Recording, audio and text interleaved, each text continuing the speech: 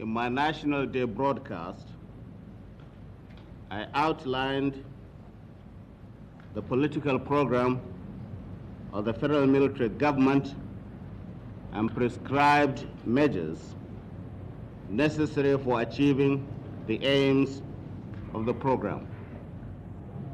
One of such steps to be taken was the appointment of a constitution drafting committee whose responsibility it would be to produce an initial draft of a constitutional arrangement which would provide a sound basis for the continuing existence of a united Nigeria.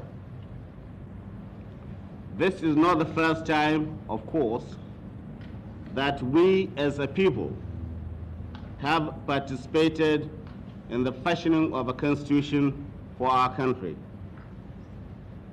First, there was the experiment of a unitary government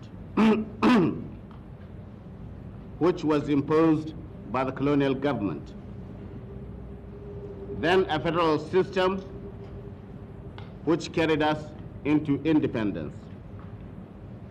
And finally, a modified version of federalism which lasted rather tenuously until January 1966.